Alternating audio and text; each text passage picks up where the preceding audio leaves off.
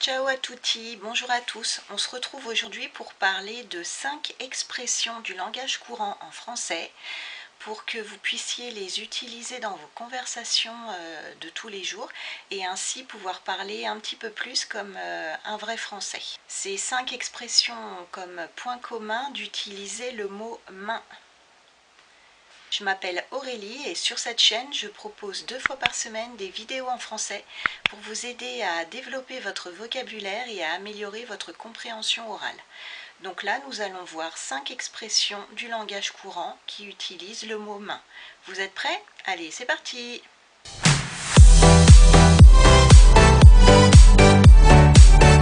Alors, la première expression, avoir le cœur sur la main. Avoir le cœur sur la main, ça veut dire être quelqu'un de généreux, donner facilement, faire preuve de générosité, avoir un grand cœur. Par exemple, on peut dire « Cette femme recueille tous les chats perdus qu'elle trouve, elle donne de l'argent à différentes associations, elle est prête à aider tout le monde ». On peut dire qu'elle a le cœur sur la main. Deuxième expression, mettre sa main au feu.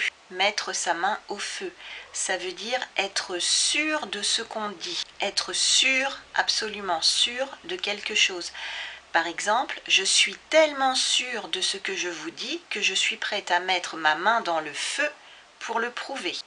Troisième expression, donner en main propre ou recevoir en main propre. Ça veut dire donner quelque chose directement à quelqu'un, lui donner entre les mains, ne pas passer par un intermédiaire. On voit souvent ça dans le monde du travail. Donc, pour vous donner un exemple, mon patron m'a donné mon contrat de travail en main propre. Ça veut dire qu'il m'a donné mon contrat à moi.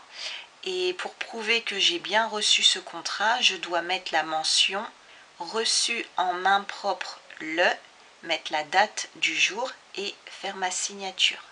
Quatrième expression, donner un coup de main.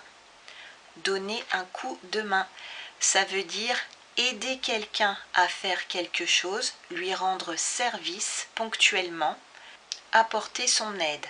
Je vous donne un exemple, je dois bientôt déménager.